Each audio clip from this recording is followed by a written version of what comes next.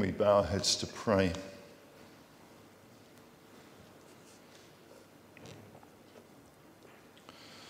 Lord God, we pray that today you'll give us grace to hear and receive the word that you bring. We pray that in taking to heart what it means, your Holy Spirit will lead and change us. And we ask this in the name of Jesus. Amen. Please sit down.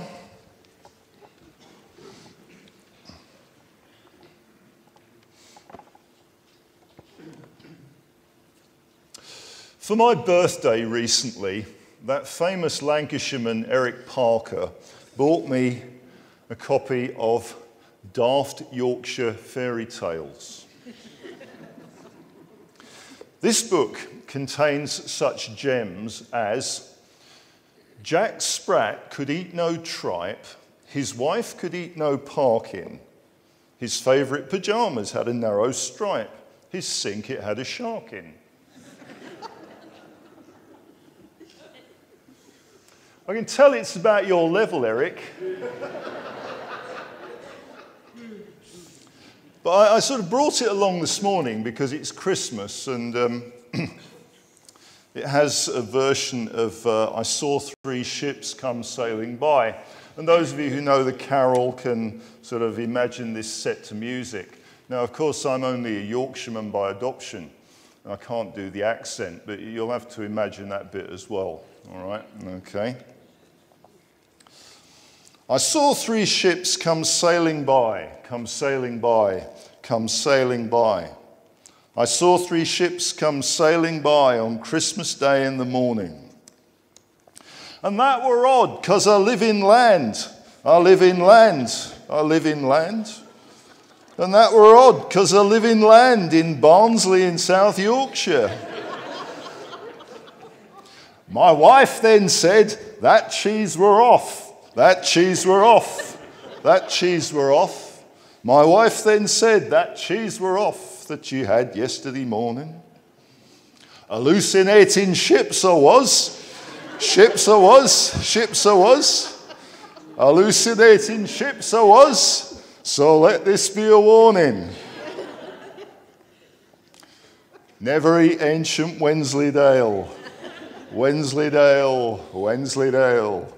Never eat ancient Wensleydale, or you'll see ships where there are none.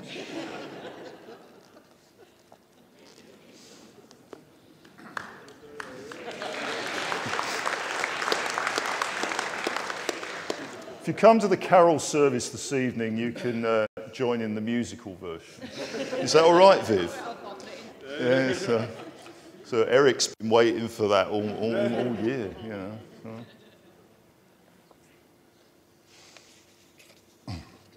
Now, I tell that story because I want to talk a bit about visions. Or that's the starting point anyway. Many hundreds of years before the birth of Jesus. When the nation of Israel were in exile in Babylon, a man named Daniel, who wrote the book of Daniel in the Old Testament, saw a number of visions. In one of the most important of these visions, he was visited by a man, an archangel, it turned out, called Gabriel. And in chapter 9 of Daniel, there's a description of how Gabriel tells Daniel what the future of his people will be. He predicts that they will return from Israel to live from Babylon to live in their own land. And he also predicts that many years will go by before the appearance of one who he calls the Anointed One, or the Messiah, or in Greek, the Christ. After Daniel, there were very few other prophets. There was a prophet called Malachi who whose book is the last in the Old Testament, and Joe was telling us a little about that a couple of weeks ago. But he predicted, and some people took this literally, that in 490 years there would be the appearance of a Messiah. Now, many years went by, and after the prophet Malachi, there were hundreds of years of apparent silence from God. The fortunes of the Jewish people did not improve in those years. In fact, after years of domination by the Greeks, the Roman Empire took over the land. And so it was a story of oppression. And the Jews, this proud people, who believed that their God had called them to freedom and to a unique covenant relationship with himself, found that they were ruled not by God, but by a foreign oppressor, by Gentiles who were outside the covenant and outside God's blessing. And the years went by. And it's quite hard for us to understand because we know what happened, what that must have been like. There was no sign of a word from the Lord. There was no hope because there seemed no end to the Roman occupation. And for many of them, despair began to take over. And when the Gospels open with the stories of the birth of Jesus, we have to remember that here is a time when there is very little hope to be had. Yes, the Jews still took their scriptures seriously. They still believed that God would send an anointed one or a Messiah. But where was he? There was no sign that anything that Daniel had said or that any of the prophets had said was about to come true. Some of them thought, well, okay, many years have gone by and we've counted off all the years in Daniel's prophecy. Could it be that something's about to happen? And of course, something was. And it involves, Luke tells us, the reappearance of Gabriel. And most of us know the story. That Gabriel appears, first of all, not to a great holy man or to a high priest, but to an ordinary priest called Zechariah, who's just going about his duties in the temple. The reappearance of Gabriel, interesting, especially when what he said all those years have gone by. But what about this Zechariah who he comes to? Well, we're told that Zechariah was married to a woman called Elizabeth, but they were both very old. And of course, barrenness or childlessness in that culture was a sign of God's disapproval. One of them or one of their families must have done something so terribly wrong. And for years, most of their married life, they had lived with this stigma. They hadn't done anything wrong, but in the eyes of others, there must be something badly amiss there. And they had reached a point where there was no hope of anything changing. They were too old to have children. They had nothing to look forward to. The future held despair.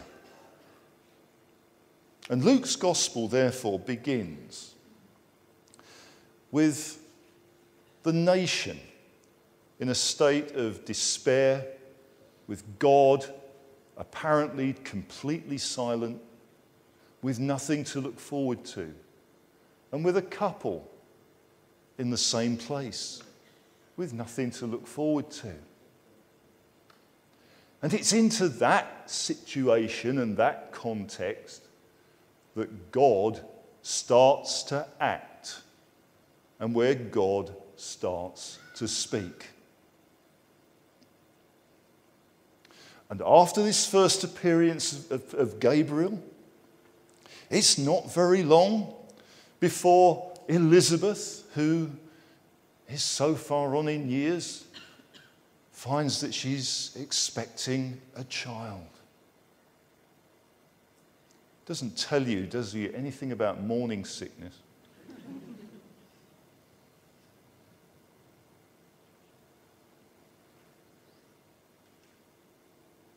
But then also, this Gabriel, who's not been seen in the affairs of human beings for hundreds of years, appears again. This time to a woman who's very young, who's engaged but not married, who couldn't expect to have children at the stage she was at. And Gabriel appears again. And this time, the promises are even greater. You have been chosen to be the mother of the Anointed One, the one that Daniel had predicted. Because the time is fulfilled, the promises are kept. God, who has not spoken for so long, is not silent. He's coming to save us.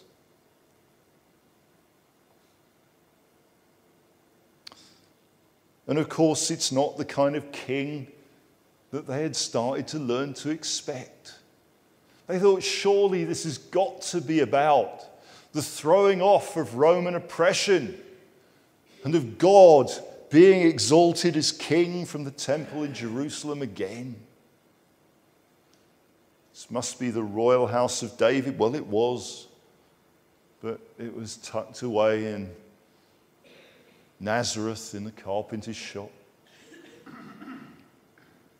This is not the king we thought about, but God is keeping his promises. This is Gabriel, he's back. And so, all of a sudden, out of a situation of complete despair, and a family who have got nothing to look forward to, is the promise both of the Elijah forerunner who's going to come before the Messiah, John the Baptist, and of the Anointed One himself, is coming to save us.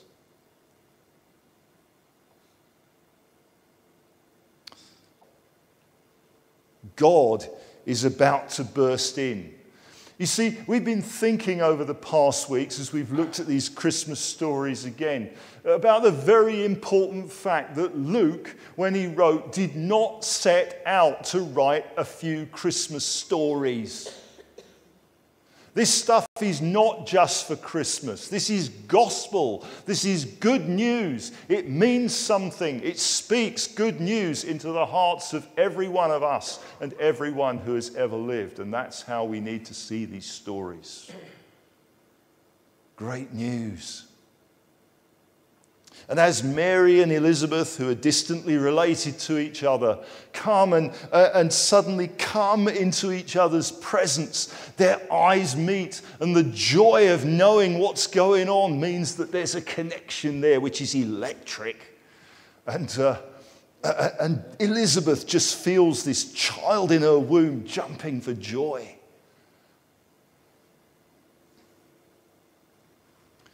And Mary, when she encounters that, just bursts into song, a song which has been sung ever since, my soul magnifies the Lord and my spirit rejoices. I'll tell you something, I've been in some churches where the Magnificat has been sung like a dirge. I won't demonstrate. But It wasn't like that, was it?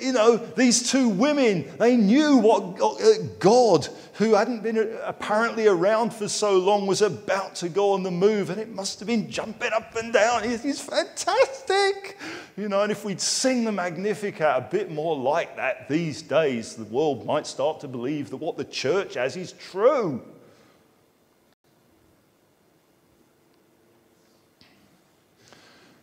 This is fantastic news. This is God is not just doing wonderful things for us. He's about to do something which is going to have ripples that are going to go through the centuries and all around the world.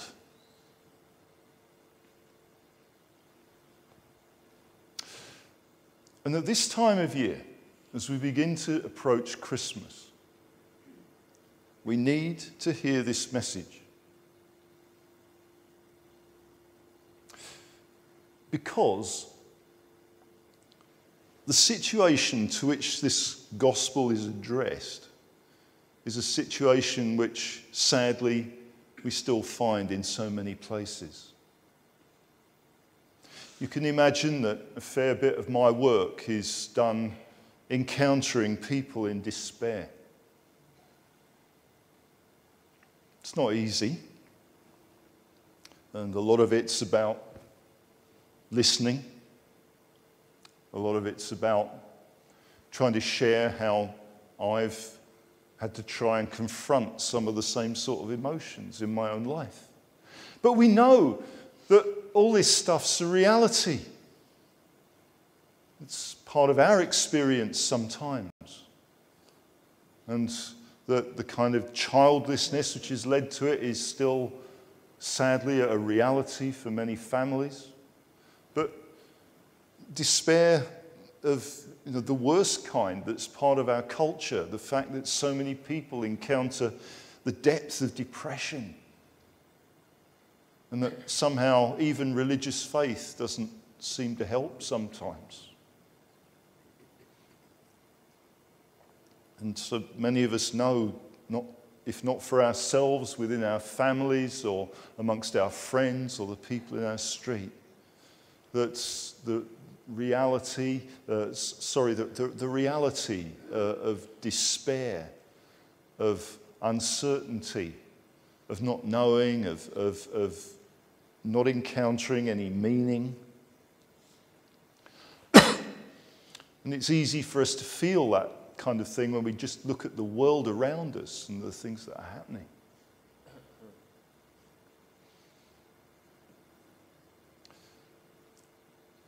And this story, therefore, addresses all of those situations. That God is not a silent God, even if we think he is. If he hasn't done anything for us for quite a long time, well, there are people who felt like that in the time of Jesus. And that God's answer to these things is, on one level, simple, on another level, very hard to receive. That God has come, he has acted, he has come in history in the person of Jesus, the child of Bethlehem. And that the message, as the message of Advent emphasizes, that he will come again to draw an end to this age and all the things which push us down the road to despair. The message of Christmas is very profoundly good news. A message which should lead us to jump for joy as Mary and Elizabeth jumped for joy on the day when they met one another.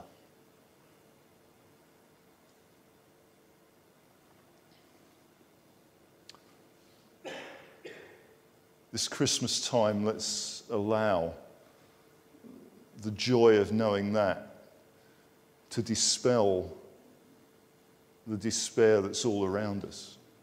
And let's pray that as people see that coming out of us, they can know something of that joy as well.